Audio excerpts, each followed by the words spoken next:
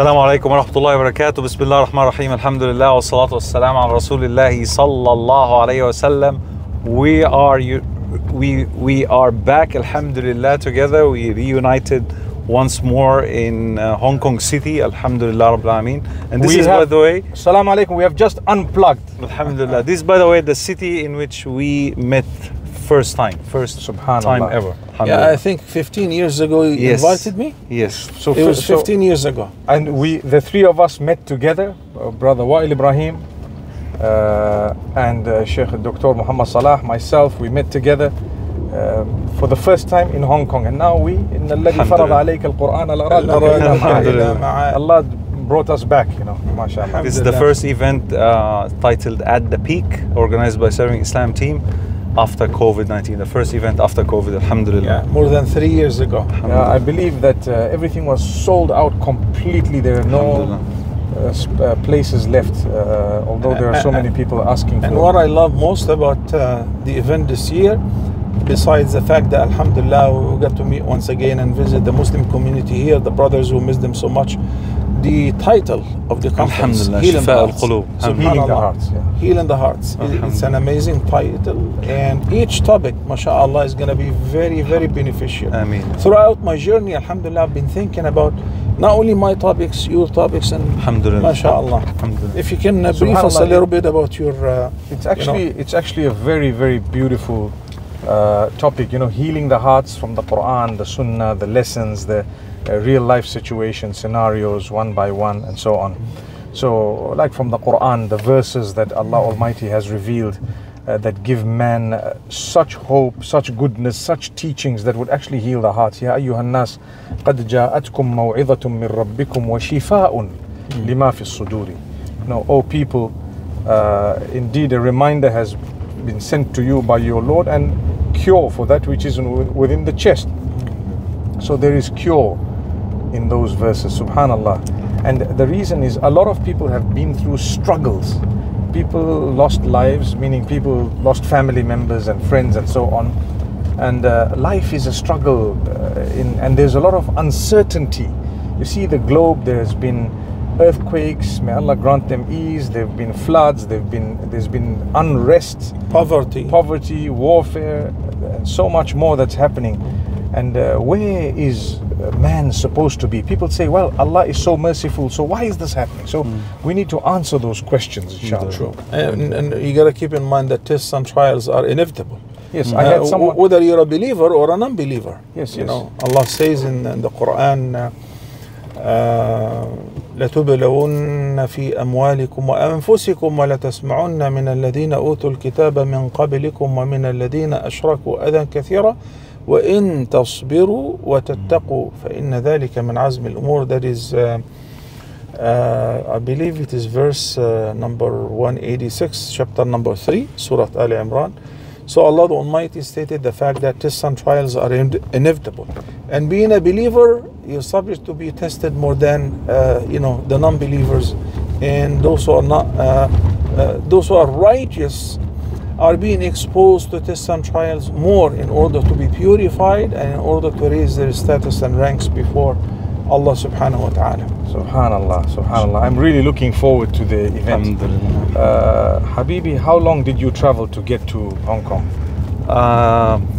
Subhanallah, the flight from Perth to Philippines, I was going on Philippine Airlines, got cancelled. I got cancelled. So we sat in the airplane for 5 hours, and then they told us, sorry, we can't take off. There were some technical issues, so we have to. 5 hours. Yes, and subhanallah, every trip of ours, we have to have something very weird that happens. Knowing Sheikh Wael, he must have said Alhamdulillah. MashaAllah, Alhamdulillah. 5 hours, okay, yeah, late 6 hours, you know. My wife, on the other hand, was fighting with everybody to get on the next flight, and the next flight was on Thursday. So subhanallah, alhamdulillah, she spoke to the counter guys and they put us on a Singapore Airlines. The same day. We arrived a bit late in the night, and the next flight to Hong Kong was the next morning. So we slept at the airport, alhamdulillah. Allah. So it took us a while, but finally we made it, alhamdulillah. Well, fi sabilillah. Alhamdulillah, may Allah accept you. They call him Sheikh Wael, so it took him a while. A long while. A long while. But you see, the thing is, I didn't know this, but we're just hearing it. But you see the challenges that are faced. People don't get to see this. I mean, look at what happened. Look at how now you've arrived in Hong Kong. Actually, I have been traveling to as many countries. I haven't even been home for a while. I've been Nigeria, went to Jordan, went to Malaysia, went to... What did you have in Jordan as far as food? Well, what did I have for food? MashaAllah, we had decent food. As you know, my daughter lives there, so alhamdulillah, it's. Did you eat mansaf? We ate mansaf twice. Yeah, twice. Who cooks mansaf for you there? Well, one of the time, twice. The first time, it was made by this organization we went to visit in order to distribute container homes to the homeless and the refugees. MashaAllah. And the people made mansaf for us. Excellent. And mashallah, we sat with them and we ate. It was beautiful. My beautiful. favorite food. Yeah, so mansaf is like a rice dish with some meat, and they have like a sour milk, you know, sort of a Goat milk. a leban. Yeah. This is different than jollof, by the way. Yeah. Oh, very, very different. Don't very start different. So and then yeah, mashallah, it was good. We had fish one of the days. We went to some restaurant that does fish in. So any projects you worked on since we met last time? Many projects, alhamdulillah, as far as the university and the new subjects I'm teaching, and we were filming for Ramadan. As you know, we plan for Ramadan like 6 months in advance. So the Sahaba taught us. So we started filming, and alhamdulillah wa shukla, we launched Huda TV in Spanish, and it was very, very well received, and the viewership is amazing, mashallah. The first live episode of Huda in Spanish was just a couple months ago. It was amazing, alhamdulillah wa shukrullah. So now we have officially Huda TV English and Spanish as well. Did you see the new AI generated translations where if you speak your voice, your face, your movement, but your voice also, but a different language completely? They can speak the different language on your tongue as if you're the one who's speaking it fluently. Yes, native. Any language. So inshallah, we'll try to speak, and we'll choose an exotic language, and we'll do a unplugged. Inshallah. So Spanish would include parts of South America, as well as Spain. Most of Latin America, as well as Spain. We're talking about over 700 million Spanish-speaking population worldwide. Wow. Yeah, amazing. It's huge, huge.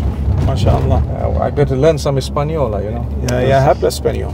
As a matter of fact, in the States, in many states, like in California, in Texas, and others, particularly in Texas, when you apply for a job, you better have Spanish not as a second language, as a first language. Wow. Yeah, mashallah. And Mufti, what have you been working on? Oh, so much. In fact, with me, a lot of the time someone says, where are you going? It's going to be hard for me to answer because I have to think very hard to know where I'm going. I just have to look at my calendar. And where have you been? Oh, so much we've done that I lose track of it. But mashallah, we had the Light Upon Light in the UK. We had so many events. We had programs in Nigeria. And mashallah, we just had... How was the jollof in Nigeria? Well, it was very nice. In all honesty, it was really nice. Nigerian jollof. And luckily I had it in Nigeria, so I was... not in Ghana. Yes. It was nice, mashallah. Now the war will begin. So the travels have been really hectic. Alhamdulillah. In Jakarta we met with quite a few people actually, and we had a small meet and greet sort of an event. So that was also quite nice. And then we came here. It's actually 5 whole hours from Jakarta to Hong Kong. It's quite a long flight. I was surprised. Yeah. What airlines, Sheikh? Cathay Pacific. For me, it was about 16 hours. 16 all in all. Altogether, yeah. No delays? But alhamdulillah, there was no delays. As a matter of fact, I've arrived here 20 minutes earlier than it was scheduled. As you know, that last trip to Malaysia, we were together. The flight arrived late to Qatar. So I was delayed. I was stranded at the airport for 24 hours. You know, Habibi, Dr. Muhammad Salah, when he arrived at the airport, and he arrived after us. So our brother Anwar was, there came a point where he said, no, let me send you guys. You guys can go, and inshallah I'll bring Dr. Muhammad Salah. I said, no, we will wait. Never. Inshallah. Yeah. Said, we will wait for him. I launched my new book, MashaAllah. Takbir. Allah. Barak, Alhamdulillah. barak, MashaAllah. Alhamdulillah. Halal humor on relationships. Oh, that's Give us beautiful. some examples. So the idea is to address haram relationship basically among the youth, Okay. but in a funny manner so that it can be appealing to them. In a halal way. But the lesson, yes, but the lesson is there. Bismillah. Example. Inshallah ta'ala. Give us some hints. No, it's jokes. It's all I know, scenarios I made wanna up hear a like joke. No, debate. Habibi, you have to get the book. Yeah, you have to read the book, inshallah. MashaAllah. We will discuss few points, inshallah, on the stage sometimes I'm during excited. the discussion. It's called halal humor Halal humor on relationships. on relationships. MashaAllah. And also, inshallah, 3 of us will be meeting in Malaysia. Inshallah in December. بإذن الله December? تعالى. Right. Inshallah. Yes, in fact, we were with Brother Ammar. I think alhamdulillah. Alhamdulillah. And he's coming tomorrow. Inshallah. Oh, coming yeah, tomorrow, mashallah. inshallah. That's good. MashaAllah. So, barakallah feekum. At the moment, where are we going? We're looking for a Can I eat place to some eat. Turkish food apparently? We're starving. We're actually going to an Italian halal place. Oh, Italian mashallah. now. Italian You place. changed the plan? Yeah, alhamdulillah. You know what? There is. Here the plans change like this. Like Changes like the weather, actually. So, I hope you find a place that is still open. no, inshallah, it will be. No, we got a person standing there holding it up. Oh, mashallah. Inshallah. Mashallah. The night here looks pretty. Yeah, the buildings are very nice Yes, and it's so all on. lovely. MashaAllah. It's just We're going to be an a abode little tomorrow humid. at this time, inshallah. And, Actually, very humid. At this time? yes, a bit earlier. A bit earlier than this, so we're planning to go on a boat ride tomorrow. Perhaps we might. Inshallah. That would be the real unplug. Yes, inshallah. So, inshallah, we just arrived in Hong Kong, and we staggered arrival, but here we are. Hunting for a place, inshallah. We're going to have a quick bite and then we call it a night. So inshallah, we look forward to seeing you guys again. We thought we'd give you a quick update of what's going on with our unplugged brothers. And barakallah feekum. Assalamu alaikum wa rahmatullahi wa barakatuh. Alaikum assalam wa rahmatullahi wa barakatuh.